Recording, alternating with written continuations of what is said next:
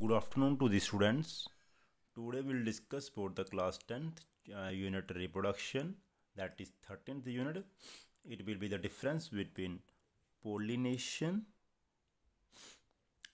and fertilization.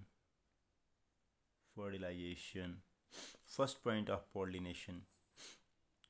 It is the transfer of pollen grains from anther to the stigma.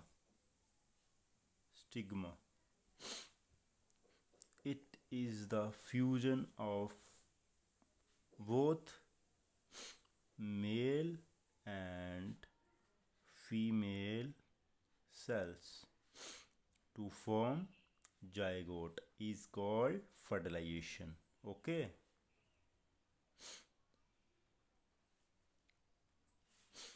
There is wastage of pollen grains occur. There is no wastage of pollen grains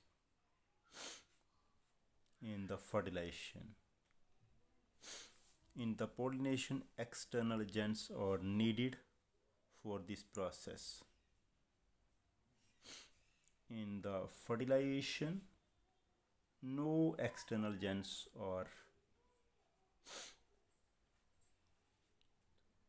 needed for this process. Thank you. Keep watching.